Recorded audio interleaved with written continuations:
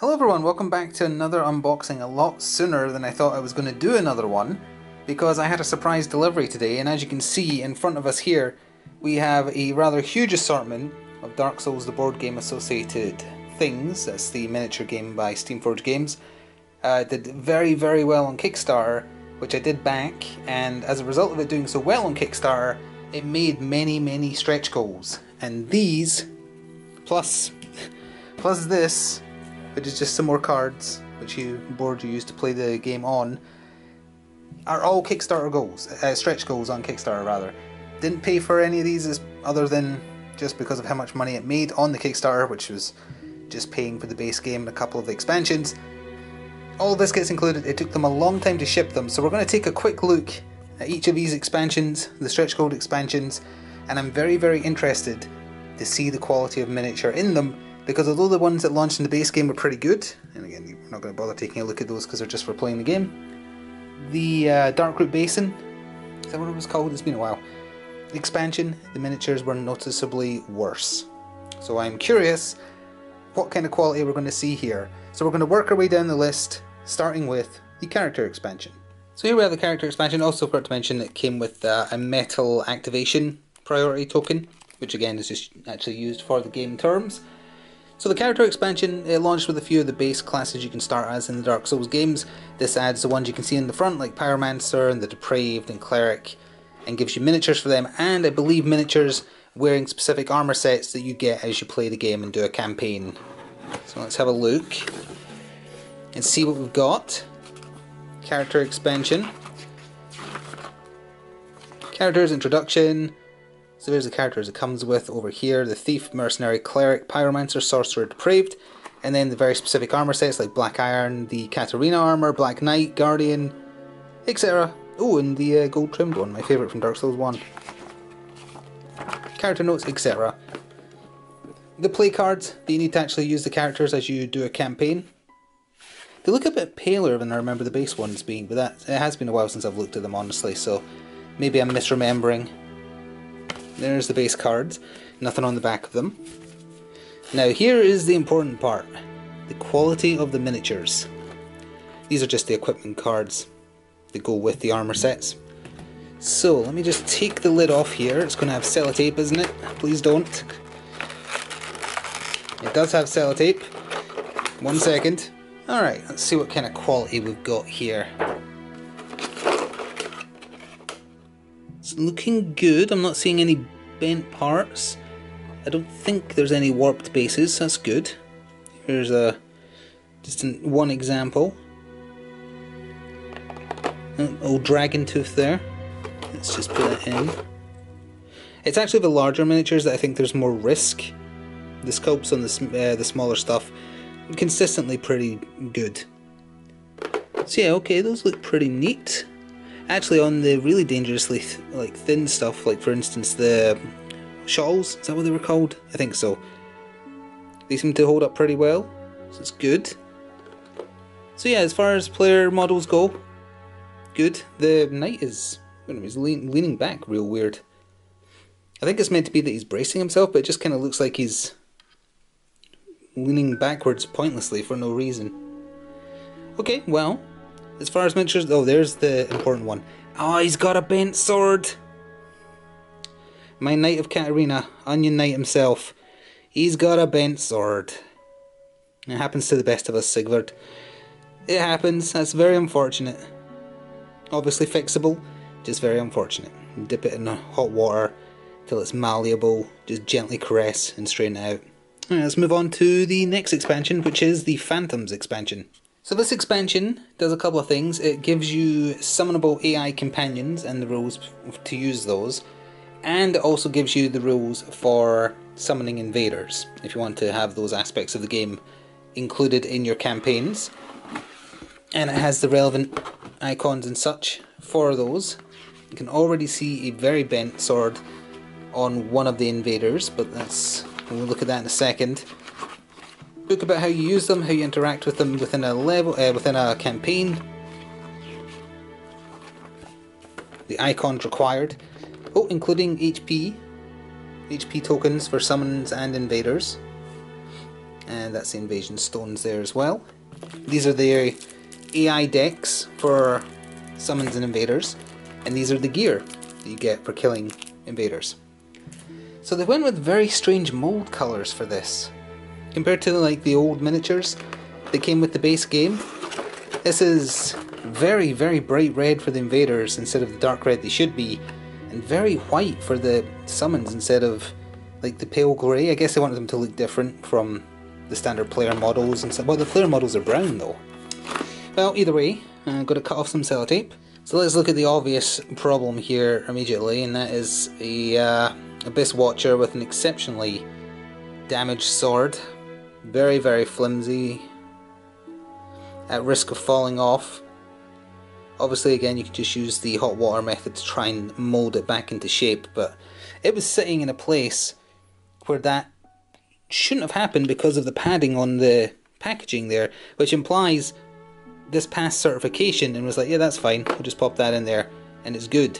This shouldn't have passed. It should not have. Definitely not. It's not even a slight bend, it's an exceptionally obvious one.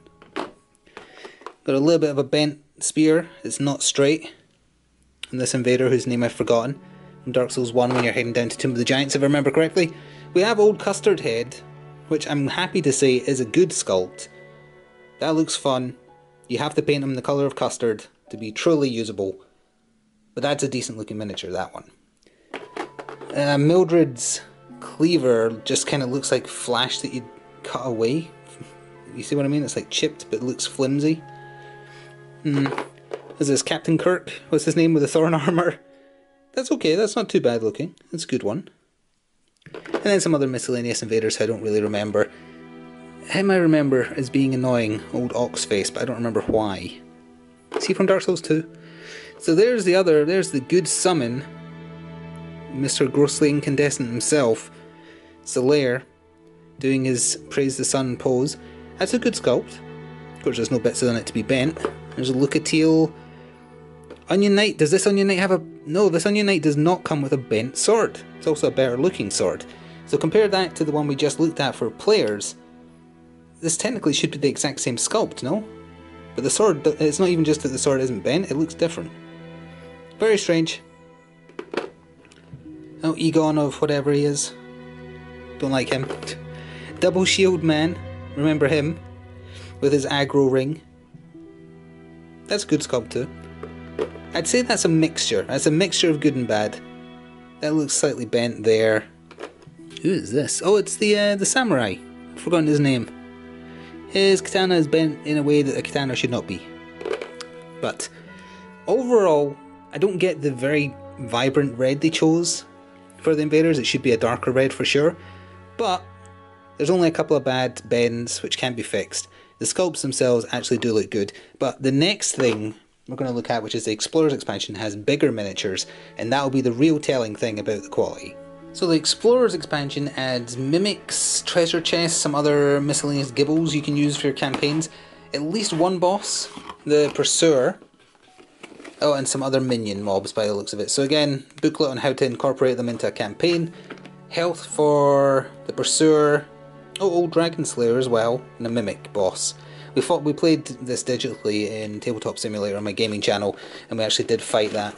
Alright, again, more sellotape required, so 1 second. So, besides the AI deck for the bosses here, and then also encounter and loot cards for them, we have the models themselves. Barrels are just, well, if you have just the base game and don't have the stretch goals, barrels are just like flippable cardboard things, so here's actual props you can paint up.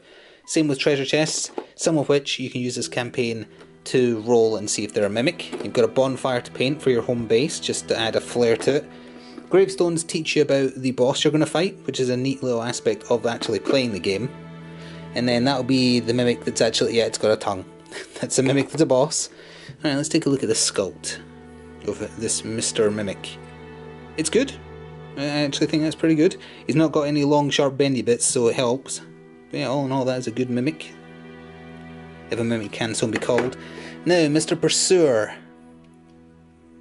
A fan favourite from Dark Souls 2. The sword is not bent. The sculpt looks good. The base is fine. It's got an extra bit of weight there. Presumably to help keep him balanced because he's bending on one foot.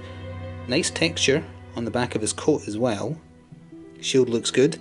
That's a decent looking sculpt, I'd say. That is a good model. I'm glad.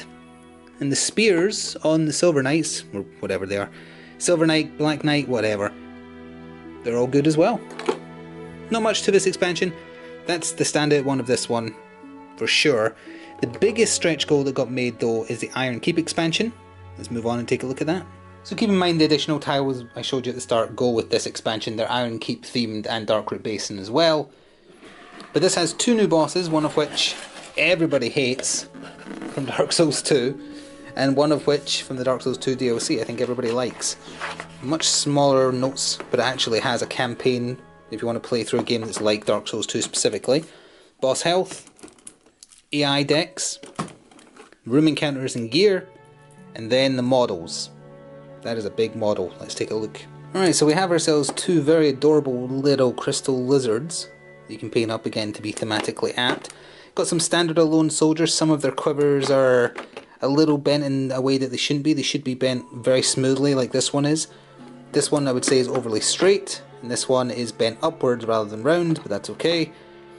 These Alone Knights, and these are the captain ones, I don't remember their official name, Alone Captain, it could be. Those look good. The archers look fine. Then you've got yourself the Ninja Turtles, which again look pretty good. A lot of these miniatures would probably be good stand-in for Warhammer Fantasy stuff. But the 2 that matter though, Alone, your Naginata or whatever it's classed as is a little twisted. That's okay. The actual sculpt on his armour is good. Yeah, no imperfections as far as I can see, no flash. It's cleaned up real nice, but you can see just it's not a straight line, that is wavy. Just a little bit unsmooth. His hair tassel looks fine. Alright, but then the main event. The huge, might class as a mega boss within the game's terms, I'm not sure. We have Smelter Demon, an absolutely huge miniature. I imagine this would be very fun to paint with contrast paint. Very detailed sword. You know, that would be like a perfect like Demon of Corn or something. With his stomach that's also a mouth. You could add like a flame effect coming out. You might have to rebase him, but if you didn't want to play the Dark Souls board game long term, it's still a good source of miniatures that have alternative uses. That's a good sculpt. That's a very good sculpt. So much better than the Sith one, so much better than the Gaping Dragon one, which I was incredibly disappointed by. If you want to see unboxings on those, incidentally, they're on my main gaming channel, because this channel didn't exist when I did those. So yeah, that is a good sculpt. I'm very happy with that miniature. Alone, eh. But keep in mind, if you just backed the Kickstarter for the game, you get all this for free, based on as long as you bought the base box, which I did. So beggars can't be choosers, I suppose. I don't know if this is going to be, any of this is going to be available to non-Kickstarter backers eventually. You'll have to keep an eye on Steamforged games if you want to. Happier with the quality of this than the actual expansion I bought. Is that a good thing? I'm not sure. Anyway, I hope you enjoyed this look at the stretch goals for the Dark Souls miniature game that finally dispatched after like a year, and a lot of not great stuff from Steamforged. Hope you enjoyed. Thank you very much for watching. See you in the future. Ta for now.